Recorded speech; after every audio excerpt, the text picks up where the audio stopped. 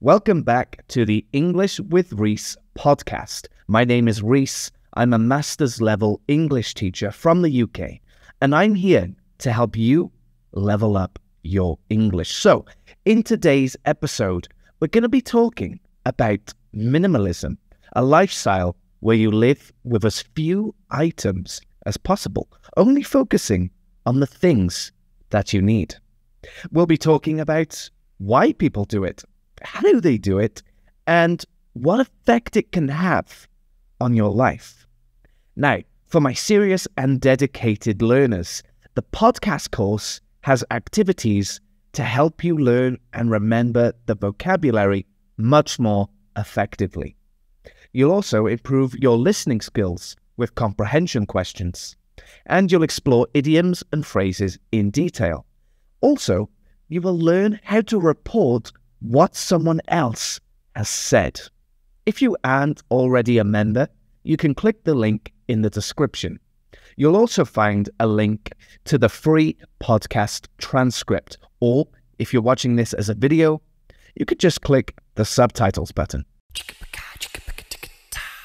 Over the past 10 years or so, I've been working hard to become a better minimalist.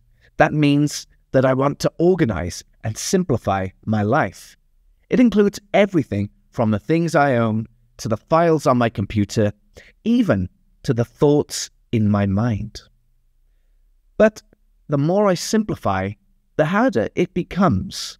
The goalposts seem to move further and further away.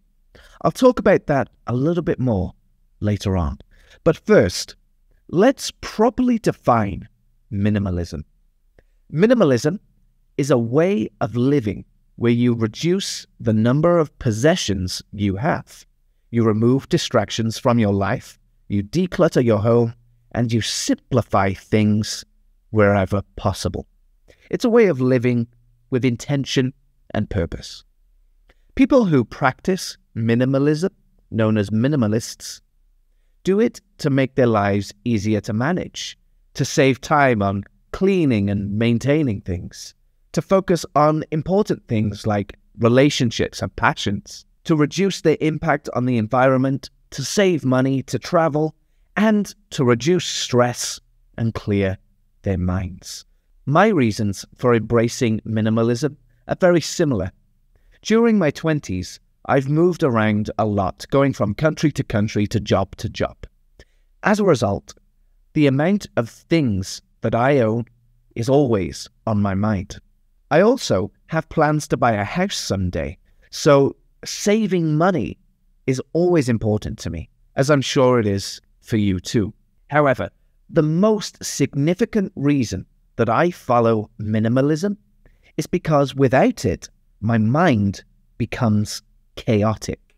When I live in a cluttered space, surrounded by things scattered around with no place to go, or perhaps they're too big for the room, I feel uncomfortable and I find it difficult to relax. So let's start there with the topic of possessions, the things you own. This is where most people start their minimalism journey, and they often follow something called the KonMari method. So the KonMari method is named after Marie Kondo, who is a professional tidier from Japan. She's written 4 books and even has a Netflix show which introduces people to this way of thinking. But it's a little bit different. Marie Kondo emphasizes that her method isn't strictly minimalism. While minimalism encourages living with fewer possessions, the KonMari method is more about living with only the items that you truly love or you truly need. So there's kind of a balance to make. So let's start with clothing. I first realized that I lived with too many clothes when I left home for university. Moving all of my belongings into my dad's car and then into my new apartment shows me that I had too many things. It was a struggle to fit everything in. I knew this was a problem, so I decided I would take action. I made my bed and I placed all of my clothes on it, putting my dirty clothes to one side, of course. Gathering all my clothes into one space helped me to visualize the task ahead and what needed to be done. I went through each piece of clothing one by one, reflecting on the last time I wore each item. Firstly, I set aside the items I knew I never wore. Some of these items were gifts, and I'd only kept them because I'd feel guilty if I threw them away. But I needed the space. Next, I asked myself, which pieces of clothing brought me joy? And I removed everything else. Sometimes I wasn't exactly sure if I liked a piece of clothing, so I'd put it on and stand in the mirror and see whether I liked the look. Interestingly, it can be an emotional experience to let go of some things, especially if they've been with us for a while, they were gifts, or they hold some kind of sentimental value. Marie Kondo suggests thanking each item you get rid of. Literally saying thank you to your skirt, for example, would help to make you feel much better. My own trick is to look through old photos and see whether I've worn the piece of clothing or I'm holding the item or something in an old photo. That way, I can revisit the memory. Once I'd gone through all of my clothes, I had a sizable pile ready to donate to a charity shop. But it still seemed like I'd barely made a dent. Somehow, I had to do more. That's when I discovered the method of hanging everything backwards. So I started by hanging all of my clothes backwards in my wardrobe, and then as I wore each item, I'd put it back on the correct way. After around 2 months, I realized what I wore and what I didn't wear. Gradually, I've been working towards building a wardrobe where every item matches each other. Any t-shirt that I pick up will match any trousers that I pick up. I've also intentionally kept my clothing selection minimal. I don't need that many clothes. I just have enough clothes now for 8 days, which means I need to do laundry once a week. While I'm not the most fashionable guy in the world, I have picked up some fashion tips over the years.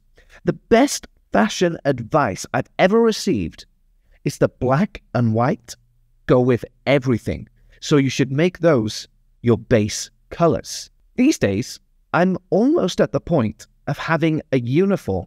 You probably see in my videos, I'm always wearing a white polo or a white t-shirt.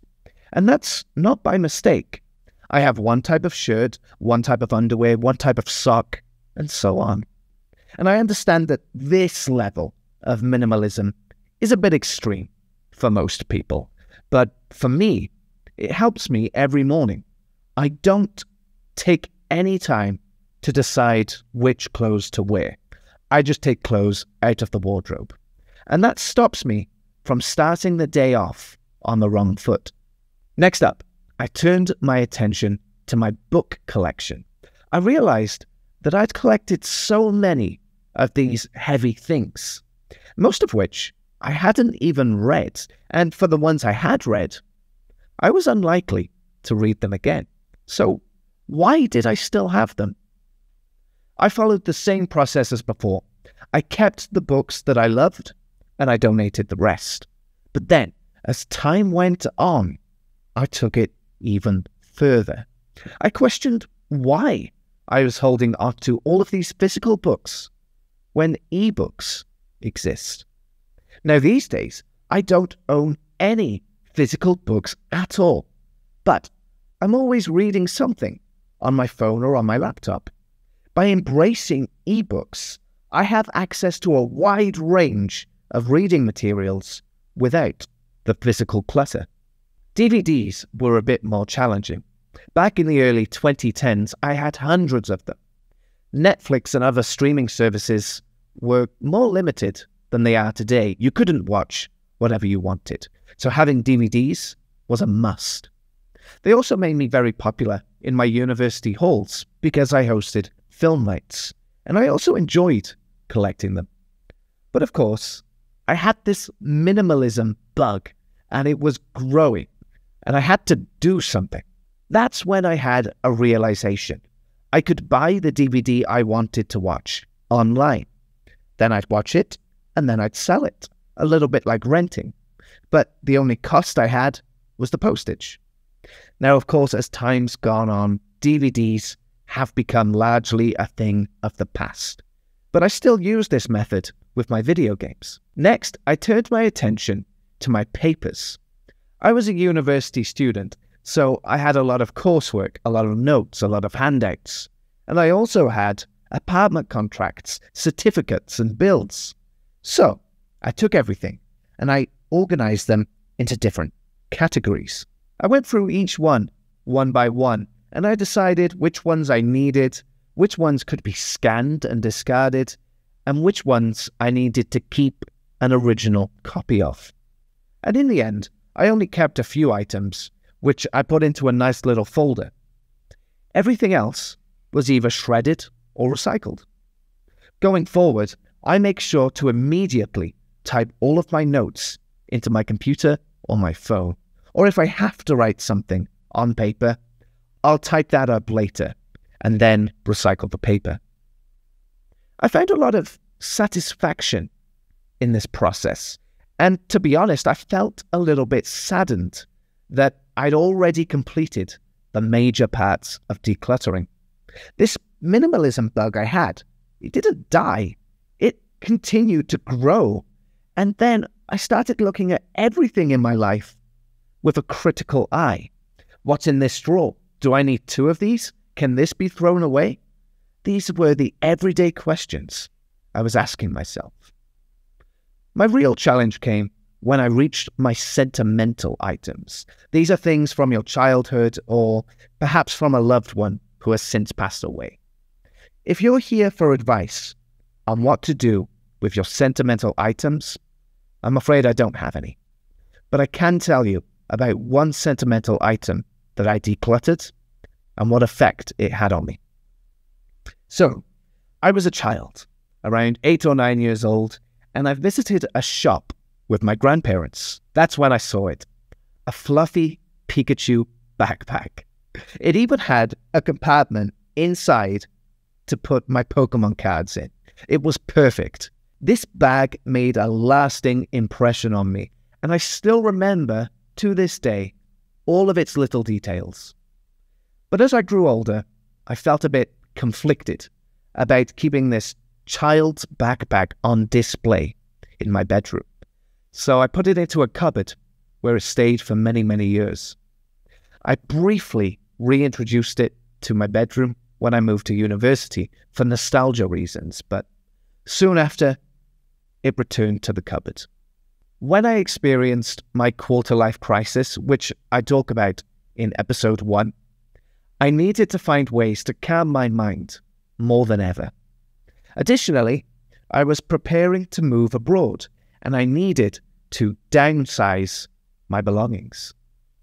I decided to keep one cupboard in my childhood home to keep the important things that I didn't need to take abroad, and I had to make some tough decisions. It was time for my Pikachu backpack to bring joy to someone else. With a heavy heart, I took it out of the cupboard one last time. I held it in my hands, I looked at all of its little details, and in my mind, I thanked it for the happiness that it brought me. Then, I packed it away, looked at it one last time, and donated it to a charity shop. Sometimes, even now, I still think about my Pikachu backpack, and I wonder whether I made the right decision. I think if I had the chance again, I would give that backpack to a child in my family. That way I'd still have some kind of connection to it, and I could see it being enjoyed by someone I love. It's funny how something as silly as a children's 99p backpack could hold such sentimental value. But this experience taught me to be more mindful about my purchases. And now, going forward, I think long and hard about every purchase I make. This episode of English with Reese is sponsored by English with Reese. Yes, that's right. In today's episode, I wanted to sponsor myself so I could tell you all about EnglishWithReese.com. By going to this one-stop shop of English with Reese, you'll find every podcast, every transcript, every video, and so on. But if you become a serious or dedicated member, you unlock some fantastic features. For example, you'll unlock the podcast course. So you'll get activities to help you learn vocabulary, you'll learn grammar, you'll learn listening techniques, all kinds of things. Much more than you would if you just listened to the free episodes. You also get everything ad-free. Members will also get quizzes based on my videos. And you'll be able to have live chats with me. Not a live stream, a live chat. I can see you, you can see me, we can have an actual conversation. How does that sound? So, if you're interested, go take a look at EnglishWithReese.com. That's English with RHYS.com. Let's move on to digital minimalism, which involves organizing your email, your apps, your social media, and your files. I began with my email. There was a time where I allowed my emails to pile up. I didn't delete anything, and I'm sure I had thousands of emails in my inbox at one point. I was never really happy about this, but the problem just seemed overwhelming, like it was too much to deal with. So to tackle this, I eventually made a start by unsubscribing from every new thing that came into my inbox. I realized that while I didn't want to go through every email, I could at least stop the problem from getting any worse.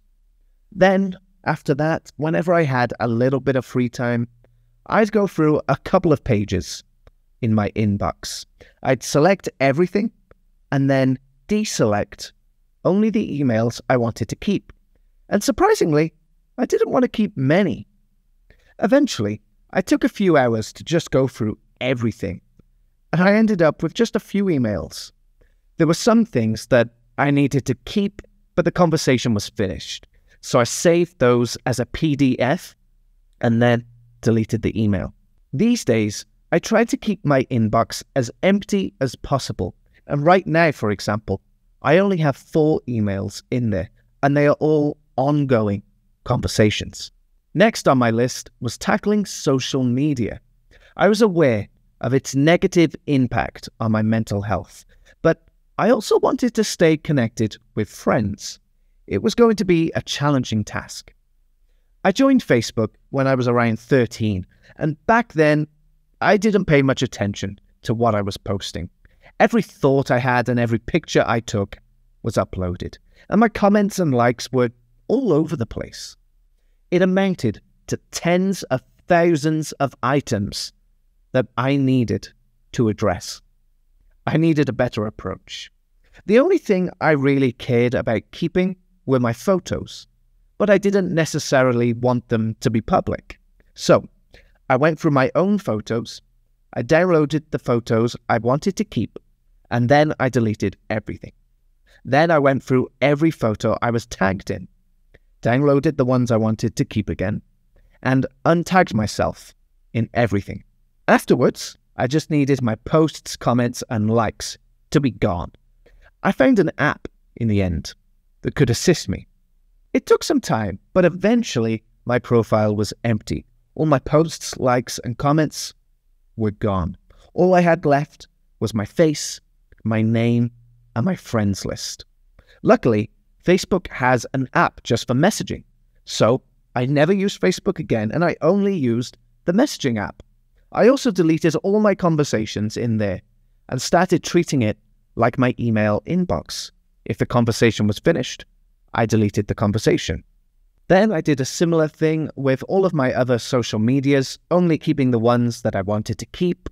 And eventually, I even went into my Google Chrome settings to see a big list of all of my login details. I went through all the websites that I didn't want to keep an account on, and I deleted my accounts.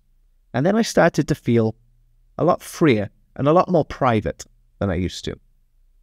Next, I moved my attention to my apps. Now, I didn't have many apps except for maybe some pre-installed apps that are difficult to delete. So I ended up teaching myself a little bit about how to use my phone as a developer. And I eventually found a way to delete those apps. Then I switched my phone to black and white, so it would be less enticing to use. All that remained was my digital files. I've always been somewhat organized in this area, but I've never been perfect. Although now, I am getting close. So, for a start, I make sure to keep nothing on my phone. If I download something or I take a picture, I send it to my laptop and I delete it from the phone. This way, everything is in one place. But I also have the Google Drive app on my phone, and I sync Google Drive with my laptop. So whether I use my laptop or my phone, I can see all of my files in the same place. On my laptop, my downloads and my music folders are always empty. If I download something, I move it to the correct folder. As for music, I just stream everything now. I don't have any music on my laptop, so I just hid that folder. Organizing my pictures folder has been an ongoing task for me. I've organized everything into years, and in each year I've organized into months, and in each month into events or places. I even have a folder for photos taken before I was born. Over the years, I've dedicated a significant amount of time to going through each and every photo, carefully selecting the ones I want to keep. I also make necessary adjustments like rotating a photo or editing out scan lines and things like that. Additionally, I store holiday videos in these folders. So if I could, I'd rename pictures to memories to better reflect its contents. As for my documents, I've organized them into 4 folders. The first is labeled Education and Employment History, where I keep things like my university files, my CV, references, and other related documents. The second folder is called Home, Life, and Belongings, which contains important documents such as my apartment contract, health-related files, receipts, and manuals for my appliances. I've made scanned copies of everything, so it's all accessible in this folder. The third folder is called Work, which I use for everything related to English with Reese. This includes lesson plans, financial documents, scripts, and so on. Lastly, I have a recipes folder, which is my newest addition. I have a system to organize my recipes and shopping list. I made a template for my recipes so that when I find a recipe I like, I can just take out the important bits and put it in the template, so it's easy to read later. Then I can just copy the ingredients from the recipe and paste it into my shopping list, which I keep on Google Keep. This way, I can share it with my partner, and we can both add and remove items as we need. Google Keep has actually been incredibly useful in keeping my mind organized. I use it to store my to-do list, my shopping list, my gift ideas, and even my ideas for English with Reese. Additionally, I always make sure that my upcoming plans are all in my digital calendar, along with my work schedule, holidays, birthdays, and anniversaries. For me, it's important not to burden my mind with unnecessary information for a long time. By using digital tools to keep track of these things for me, I free up my brain, which helps me to feel calmer through the day and sleep better at night.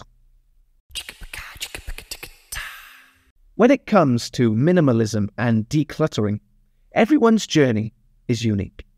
The decisions you make should be based on your own circumstances and feelings. Trust your instincts and continue creating an environment that suits your well-being. You don't have to do it the same way as me, and you don't even have to do minimalism if you don't want to.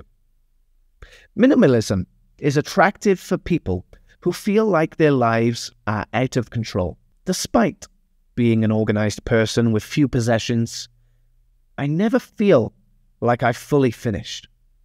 Every time I get closer to my goal, I find something else to organize or a new way to simplify. I remove logos from my items, which sometimes damages them. I delete files that I end up needing later on. And sometimes I make things much more difficult than they need to be. If you follow a similar path, you must be careful. Finding a way to say, "This is enough," is important. Setting boundaries can help you to prevent the obsessive pursuit of minimalism that I'm stuck with. Now let's go through some of the key phrases from today's episode. Firstly, I talked about how I don't need to choose what I wear in the morning, and that stops me from starting the day off on the wrong foot. And that's our phrase, to start off on the wrong foot. That means to begin something in a bad way or to begin with a mistake. For example, I wanted to impress my new boss today, but I spilled coffee on her on my first day, starting off on the wrong foot. Next, I said that minimalism can also be challenging because the goalposts seem to move further and further away as I progress. Our phrase here is move the goalposts. This means to change the rules while someone is trying to do something in order to make it more difficult for them. So for me, as I get closer to minimalism, the goal is moving to. I can never actually reach the goal because it's always changing. Here's another example. The company promised me a raise, but now they are moving the goalposts by introducing new performance standards. I also said that once I'd gone through all of my clothes, I had a sizable pile, but it still looked like I hadn't made a dent. Our phrase here, make a dent, means to decrease something slightly, just a little bit. For me, it looked like I hadn't made a dent. It looked like I hadn't made the pile smaller at all. But here's a positive use of the example. The recent government policies have made a dent in reducing unemployment rates, resulting in more job opportunities. And lastly, when I talked about Facebook, I said that every thought and photo was posted, and every comment and like was all over the place. In other words, these things were disorganized and in a confusing state. They were all over the place. Here's another example. His emotions were all over the place when he received the surprising news. If you would like more vocabulary practice to improve your reported speech skills or to improve your listening comprehension further, make sure that you are following along with the podcast course. As always, the course is free to my serious and dedicated learners. And lastly, before I go, I would love to give a big shout out to my dedicated students. That's Carlos Gonzalez and Jean Nzomolo. Thank you so much for your support.